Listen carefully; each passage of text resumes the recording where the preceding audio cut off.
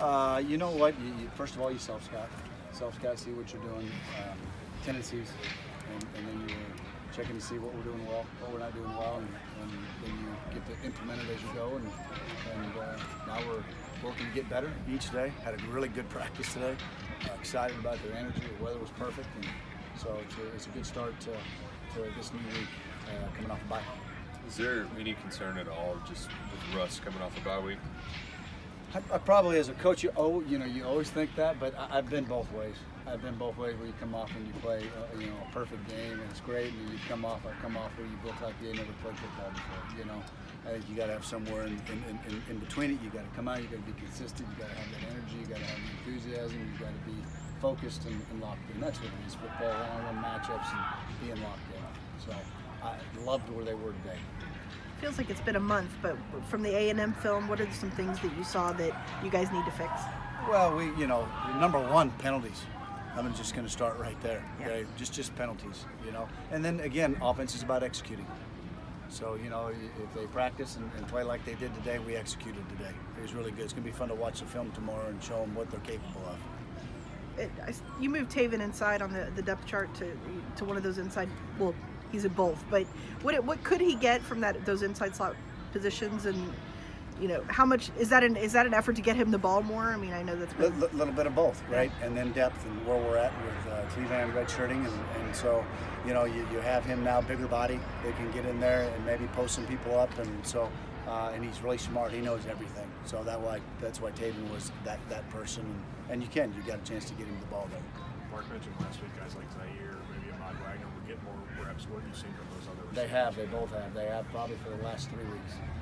Both of them making progress. We kind of talked about it earlier that some of those guys, those younger guys, that maybe by week 6, 7, or 8 they could help us. And Ahmad made 2 or 3 catches today, and Fish has been really working hard at his craft. So I'm really excited about those 2 guys. Those are 2 really that when we did talk about that they are improving and things are starting to click. When you talk about revisiting things during the bye week, is some of that just trying to figure out how to balance who gets the ball when and distributing it to the certain playmakers at the right time? Part of it, absolutely. And then it's what I'm calling, what we're doing. Are we putting our players in the best situations and scenarios? So absolutely. Stoop said on his radio show last night that Nasir is probably going to be able to go, and that he was hopeful about Drake. Were those guys able to play at practice today? Yeah, I mean, we're hopeful. They're making progress, so that's a great thing.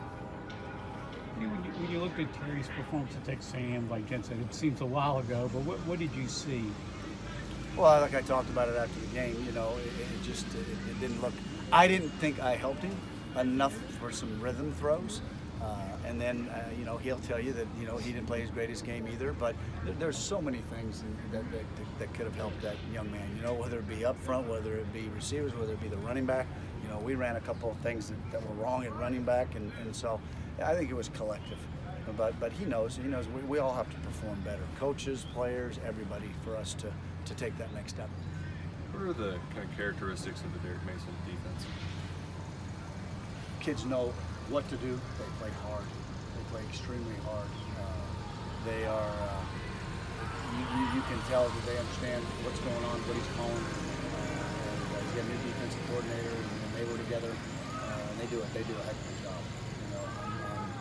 It's always when you go against him. I love his humbleness, and he's a heck of a coach. And just as a whole, how do you think the receivers have played so far this year? I think they've played good. I don't know if you can go out and say anybody's just played great. You know what I mean? We're 5-1. Something's right. You know what I mean? I mean, can we all get better every single day? Absolutely. Goodness gracious, that's what we use that bye week for, and I think we're making progress. And everybody's finding the identity, who we are, what we are, and you do that during the bye week too. To make sure that you give your offense a chance. Who do you want to be as an offense? What do we want to be? Yeah. Well, number one, you want to be a disciplined offense. You want to be an explosive offense. We were explosive for 5 out of 6 games this year. Guess which game we weren't explosive? Okay, so those are the things we talked about right at the beginning of camp. You got to be able to run the ball. You got to be, I like to say balanced, but you got to be first down efficient. We were awful.